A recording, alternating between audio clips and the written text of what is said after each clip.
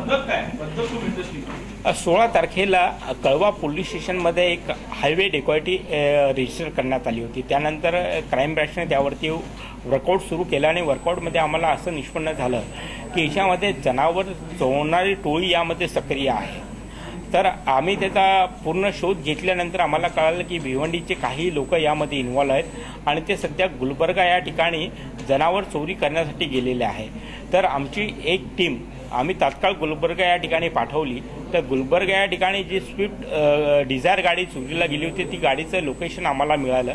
आमच्या लोकांनी जवळपास 9 तास त्या ठिकाणी वॉच ठेवला त्या गाडीवरती आणि जवळपास त्या ठिकाणी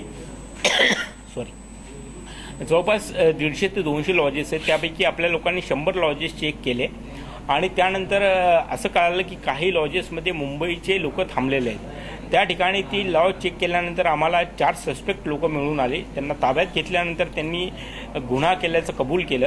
त्यानंतर अजून आम्हाला 3 लोक मिळाली। असं 7 लोकांना आम्ही गुलबर्ग्यामधनं अटक केली, ताब्यात घेतलं आणि त्यांना या ठिकाणी आणलं। हे जनावर चोरतात, मुळात बैल वगैरे चोरतात, म्हैस चोरतात, बैल चोरतात आणि हे कसायांना विकतात।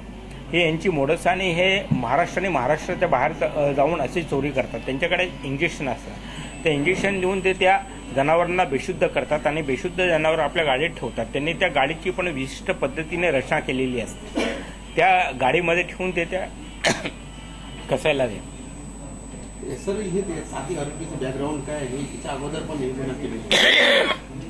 हे जनावर चोरी करणारे आरोपी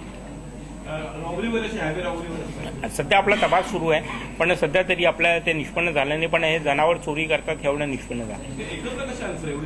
हे यांची एक गँग आहे। हे बरोबर जनावर चोरी करण्यासाठी हे एकमेकांना भेटतात आणि जातात।